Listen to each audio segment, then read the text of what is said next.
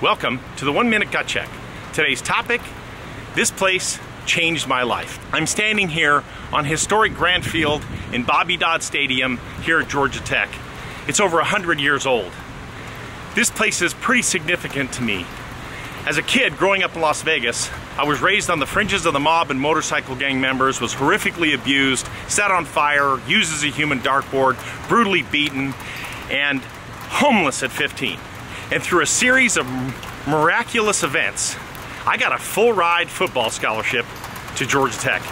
This place and the people here, it changed my life. It was here that I learned to be tough. It was here that I learned that I was smart. It was here that I learned to never, never, never quit. I will always be grateful for Georgia Tech. The Total Person program, the great coaches, the great teammates I had, the great professors, and the great institution that gave me a degree.